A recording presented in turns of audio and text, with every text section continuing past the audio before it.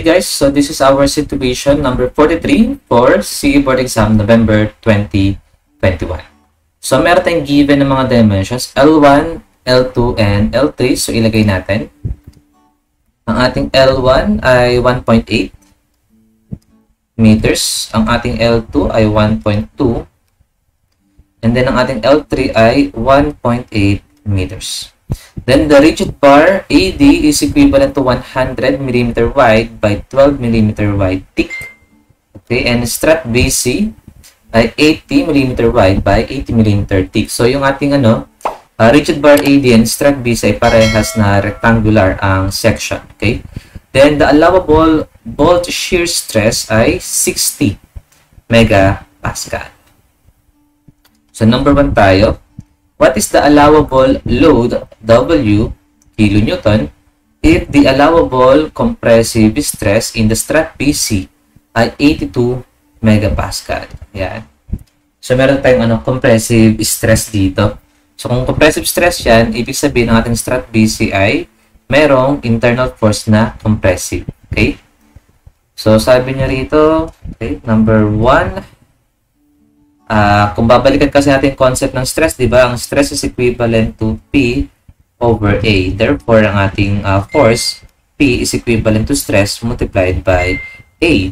So, makukuha natin yung P, okay, for BC by multiplying its stress na 82 megapascal multiplied by area. Ang area natin ay 80 multiplied by 10 millimeters. Tapos, i-divide natin ito ng ng 1,000 para maging kilonewton. Kasi newton yung masasolve natin dito eh.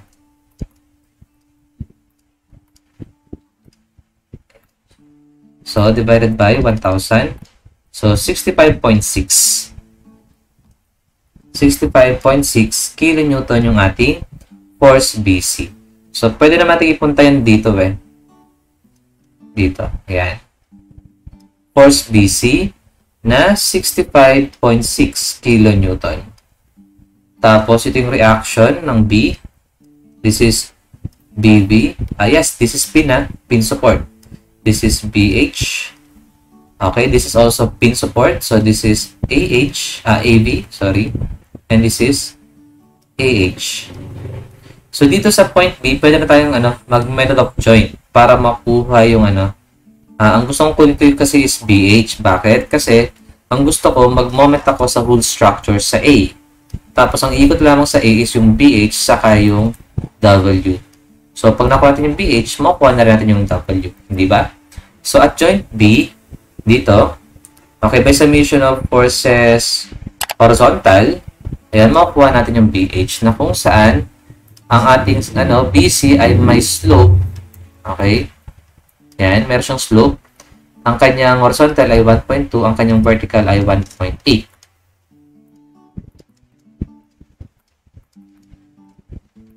So, this is 2.16. 2.16 ang kanyang hypotenuse. Ayan. So, this is vertical and horizontal. Ayan. So, by summation of forces, horizontal is equivalent to 0. To the right is positive.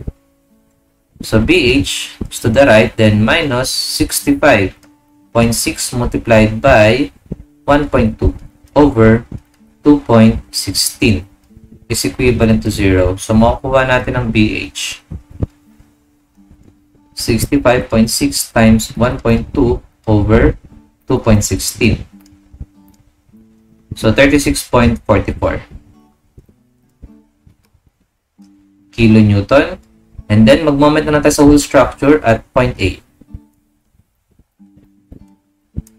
Yan. So, clockwise ang W, then multiplied by 1.2 and 1.8, that is 3 meters. Tapos, ang BH is counterclockwise. So, negative 36.44, then multiplied by moment arm na 1.8 is equivalent to 0. So, makukuha natin ngayon yung allowable W natin based on the compressive stress ng BC. So, 36.44 multiplied by 1.8 over 3 meters. So, 21.86. Okay, so iba yung nakuha natin, no? 21.86 kasi upon checking, napagpalitan ko ating L2 and L3. Ayan. So dito ata yung L2. Tapos dito yung L3. So pagbalik na rin natin. So this is 1.2, this is 1.8. Ayan. So okay tayo dito. 3 meters, no? Ang mali natin is yung saan? Ito. Ito yan. Kasi 1.8, 1.8 pala yung kanyang slope. So, 1, 1, no? So, this is 1, 1. 1, 1 ang slope. Then, this is square root of 2. So, ito, mali ito. Yan. Ito yung mali. So, 1 over square root of 2. So, balik natin yung equation natin, ay, solution natin kanina. Nasaan yan? Ito. So, 1 over square root of 2. So, 46.39. So, this is 46.39. So, siguro na malikmata lang kami. Napagpalitan namin yung L2 and L3. Tapos, ayan, dito. This is equivalent to 46.39 multiplied by 1.8 over 3. So, 27.834 or 27.83 kilo Newton. Yan. Next, number 2. Find the force in kilonewton in the Strut BC if the load W is 3.6 naman. And simple lang naman siya. Mag-moment na lang din tayo sa A, then kunin natin yung BH, tapos, parang pabaliktad lang, hindi ba? So, mag-moment tayo sa A. It's equivalent to 0. Clockwise is positive. So, W na 3.6 then multiplied by 3 meters minus BH multiplied by 1.8. It's equivalent to 0. So, 3.6 multiplied by 1.8 over, multiplied by 3 over 1.8. So, 6. 6 kilonewton ng BH. So, makukuha natin ngayon yung force natin sa BC. So, by summation of forces horizontal. To the right is positive. So, 6 kilonewton ng BH, then minus PBC. Then, multiplied by 1 over square root of 2 is equivalent to 0. So, ano lang to? Simple statics of rigid bodies lang. Kasi, mga internal forces lang. Okay, then reaction. Mga ganyan lang. Okay? Yes. Actually, ano rin. Pinagsama rin palang statics of rigid bodies and strength of materials kasi meron na mga stresses na involved. Okay? So, 1 over square root of 2. So, 8.49. Yeah. So, 8.5 kilo Newton. So, sana dito lagi yung mga given sa board exam. Di sana underrate, no? Ayan. Number 3, what is the minimum required bolt diameter millimeter at A if the load W is equivalent to 3.6 kilonewton. Apply a factor of safety of 2. Okay, so gusto natin makuha yung bolt diameter sa point A. So, ibig sabihin, kailangan nating makuha yung overall reaction nito, yung resultant niya. So, tawagin natin yun as RA. Okay, kasi kung bolt diameter tayo, kailangan natin makuha yung area based on the shear stress. Okay? Ayan. Meron naman tayong allowable bolt shear stress na 60 megapascal. So, shear stress is equivalent to shear force over area. Dito manggagaling yung yung ating bolt diameter sa area. Okay. So, kailangan natin yung shear force which is equivalent to RA. Ayan. And hindi naman tayo double shear kasi based on the given typical connection, single shear lang tayo. So, ito yung ating RA. Ayan. So, yung magiging natin dyan, shear force is ito. Isa lang. Kaya V is equivalent to RA lang. Ayan. So, by summation of forces horizontal, based on W na 3.6, ang ating AH is equivalent to BH na 6 kilonewton. Tapos, kailangan nating mag-summation of forces vertical is equivalent to 0 dito. sa point, ano, no? Sa point B, para makuha natin yung AB. No? I mean, makuha mo ng BB bago makuha yung AB. So, summation of force vertical is equivalent to 0, upward is positive. At ano to ba? At joint B. So, ang PBC natin, ito, is, ano, 8.49, no? So, 8.49 downward. 8.49 multiplied by 1 over square root of 2. Okay. So, ibig sabihin, parehas lang. Ang BV and BH is equivalent to 6 kN. Kasi parehas lang naman sila, di ba? 45 degrees kasi siya. Ayan. So, ibig sabihin, okay, plus BV, ang ating BV is equivalent to 6 kN. Ayan. So, by summation of forces vertical at whole structure, ayan, at whole structure, makukuha natin ng AB. Though, ang BV kasi is, BV kasi is upward, ang 3 kN, 3.6 kN na W is downward. So, ibig sabihin, ang mas mahina yung, yung downward. Kaya ang AB natin is magiging downward. Then, ang RA natin, ang direction nito ngayon is, yes, ito pala. Ang AH pala natin dapat is to the left. Ayan, AH. So, to the left, ganito yung ating RA. Okay? So, negative AB, then minus 3.6, then plus 6 kN is equivalent to 0.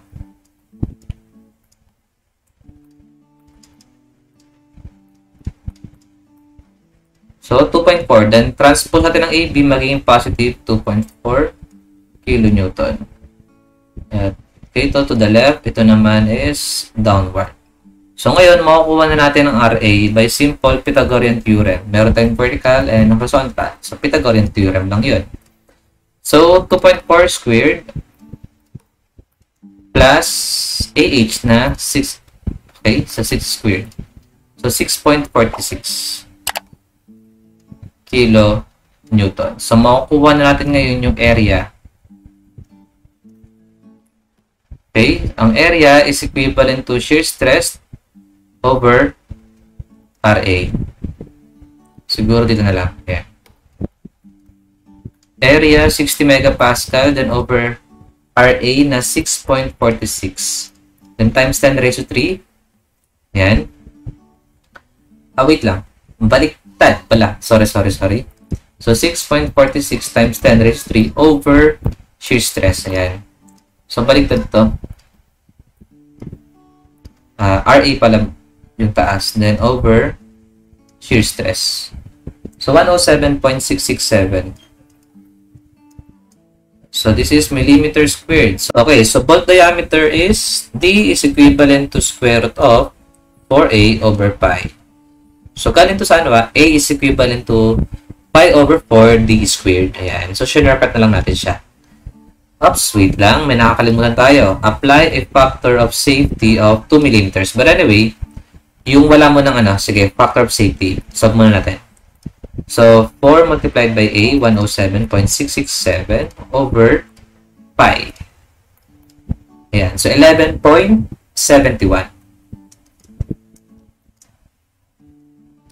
So, let's say this is equivalent to 12 millimeter diameter. So, ito, take note without, okay?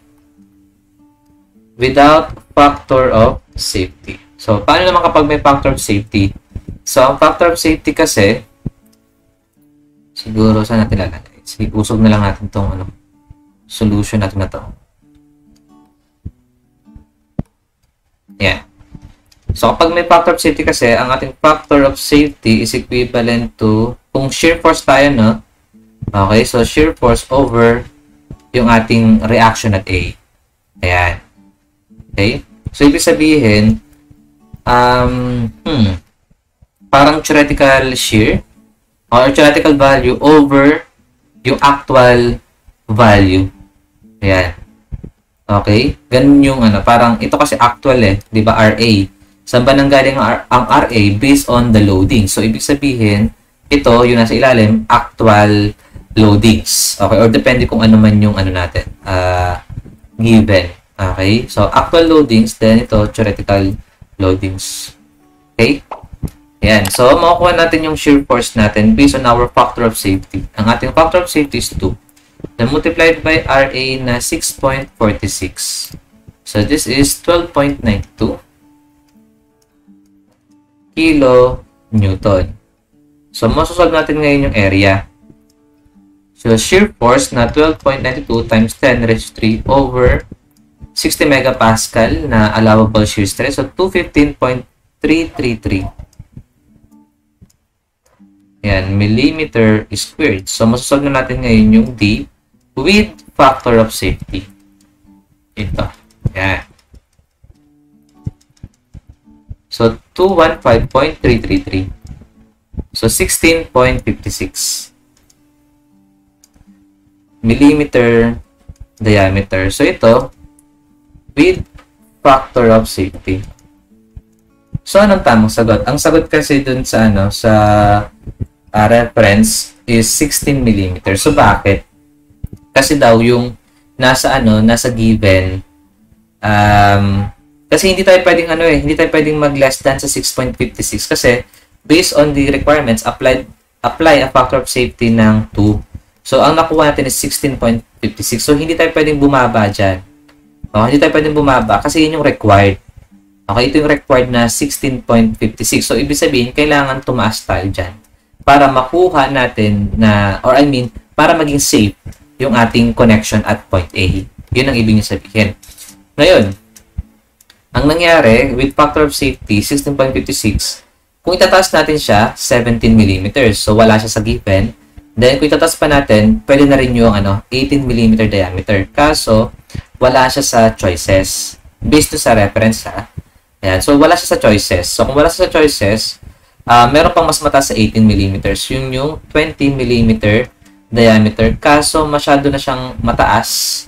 Okay, masyado na siyang malayo dito sa 16.56. Ang mangyari, magiging over-design yung ating connection sa point A. So, hindi natin pwedeng tanggapin yung 20 mm. So, ngayon, kung ang pagbabasihan natin is yung without factor of safety, 12 mm lamang yung required. I mean, 11.71 mm diameter lamang yung required. So, ibig sabihin, kung itataas natin yan, 12 mm. So, ibig sabihin, kung wala mang factor of safety at ang pipiliin natin ay 16 mm diameter, okay? Ibig sabihin, safe tayo. Bakit? Kasi kung wala tayong factor of safety, ang required lang naman ay 12 mm diameter. Kaya, ang ginawa nilang sagot dyan is, ang ating minimum, isa pa. Yes, ang minimum required naman Yan, minimum required bolt diameter. Actually, kung without factor of safety, ang minimum natin is 12 mm diameter. So siguro wala rin to sa choices. So ang nandoon sa choices, ang pinakamaliit is 16 mm diameter. So ito yung sagot. Ayan. Okay, so ganoon lang siya kasi. So pinagsama-sama lang to na concept ng stresses and pagkuha ng reaction sa statics of rigid bodies. Okay?